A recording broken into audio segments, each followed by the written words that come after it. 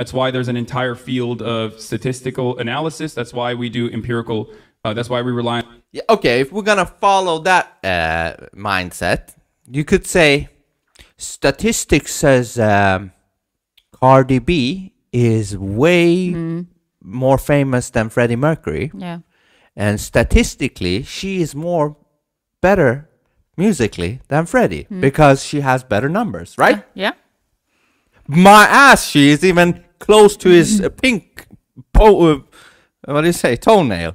Yeah. She's not even his toenail when it comes to musical capabilities. But statistically, Cardi B is way ahead of Freddie Mercury in views and numbers, right? Yeah. So that should mean Cardi B is better than Freddie Mercury musically, which we know is a lie. I don't know if this comparison makes sense, but I'm thinking a doctor probably, kills more people than a plumber because he couldn't manage to save them. Sometimes maybe a small mistake is made or, whatever. But but I would still want a doctor to operate me or a surgeon. Yeah, but you could say a doctor is more dangerous than a plumber. Yeah, but I would still want him to make the surgery if I need one. Or examine me if I'm sick than a plumber. But the statistics say that the doctor is more probable to hurt me or to kill me than the plumber. Yeah. Way much more prone. On empirical evidence when we're making decisions. Why? Because we all carry a bunch of personal... That's the problem with lefties mentality. They just go by numbers and shit, They discard actual own thinking. You know what I mean? Like your own thinking in reality. They discard all of that in favor of numbers. And that is laziness. They're just laziness and dumb. Yeah. That's dumb. They're relying on other people's numbers and what they call fact, and they can just say that, I read this, Yeah, it's lazy. Yeah, I don't need to think. I just have these statistics here, and that says it all. Now move on, I owned you. Biases.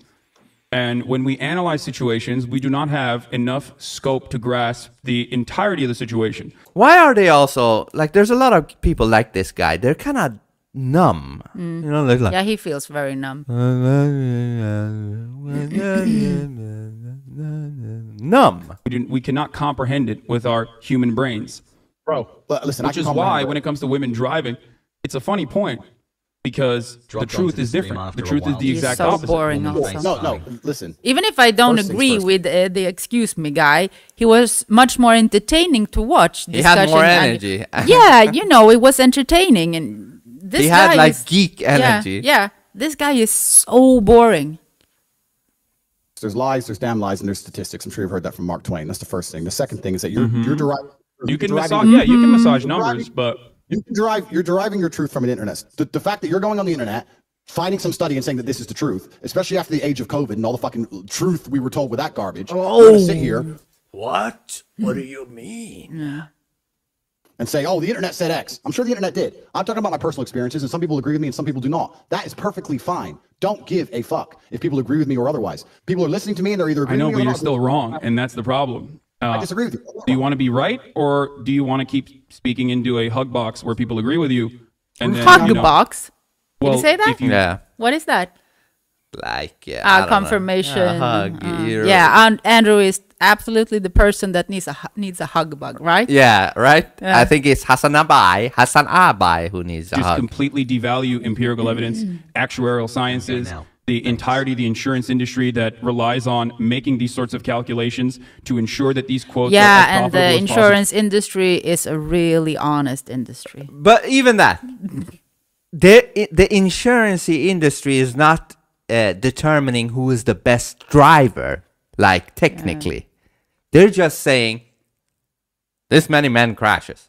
That's all they're saying. They're not saying, well, we did examine and watched every little thing about driving and women drive better. No, that's not what it says. That's just the crashes. But who gives a fuck? There's a bunch of young dudes trying to impress on their friends or a girlfriend or whatever. Or they're just dumb when they're young. They drive and crash. So what? Wait. Hold on. You don't think women would crash if they drove the same way? Yeah, of course we would. They might crash even worse. Yeah. If they drove the same way, like if they wanted to drive recklessly, they would maybe do backflips and shit. You know what I mean? That's not what we're talking about here.